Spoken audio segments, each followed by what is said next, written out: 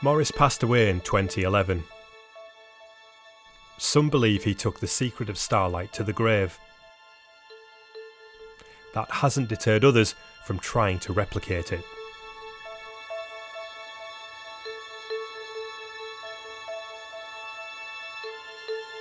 The truth about Starlite is that it's something that you could potentially knock up forms of using a product which you can just get in your own home.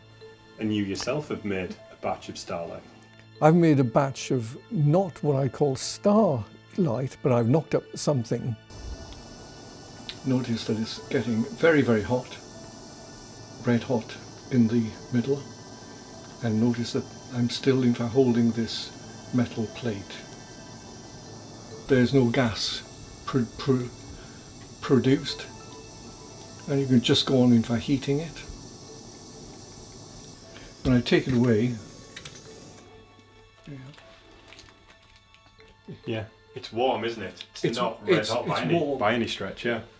This is made using regular household products. Karen, do me a favour while you're there. Will you feed those other rabbits for me? I fed them yesterday. Well, feed them again today, will you? Morris's bounds would have been based upon what he had in his home at that point of time.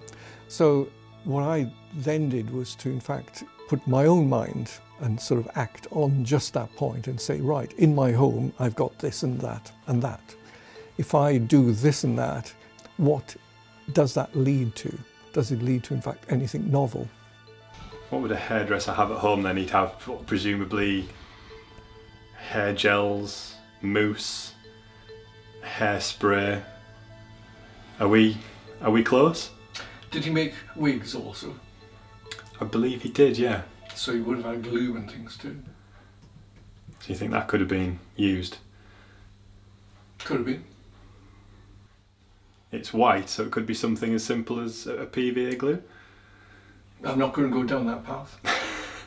But if you look at published papers, people have used PVA glue for these kind of applications. What's in Starlite? Can't tell you that. Not one ingredient? Nope.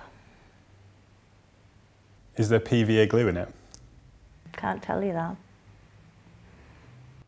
My dad used to give it to the dogs and the horses.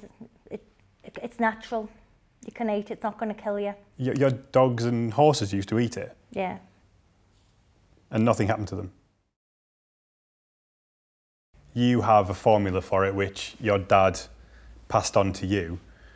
Just tell us where you're up to with that and what you want to try and do with Starlite. We do want to bring it to the open market. You should be able to buy it on a shelf.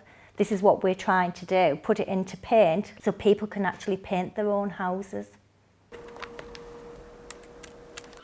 First off, Lee, let me say that we're pleased to see the BBC taking up the story of Maurice Ward, whose amazing genius became groundbreaking research.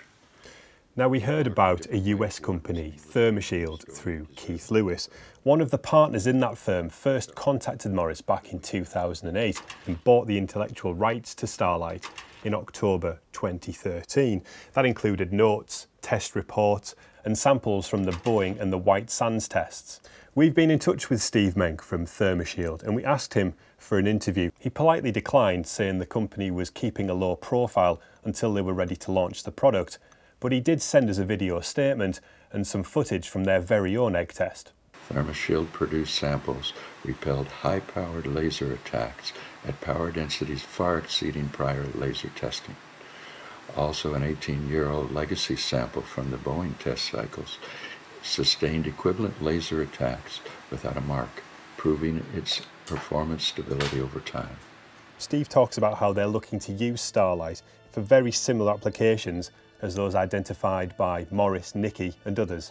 In America, you've got a company called ThermoShield that your mother and another sister sold them a formula. That formula isn't as good as what we've got.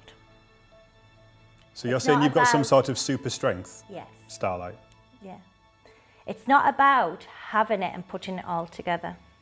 You've got to put it together in certain stages And if you don't know how to do that, it won't work. My take on it is that it's actually very easy to make. We've made versions of it. Other people have made versions of it. There are now many of these paints out there called intumescent paints. If you go looking for them on the internet, you'll see that a lot of companies making a lot of money out of this. It already exists, Starlite, not as a name brand, but as a commercial entity, that paint exists. There are other paints, intumescent paints, similar to Starlite, on the market that people can go into shops and buy. Why would they go in and buy Starlite as opposed to one of those? Because Starlite will save your life. I know there's nobody else out there who has a formula like Starlite. Despite Nikki's claims, her formula is yet to make it to the market.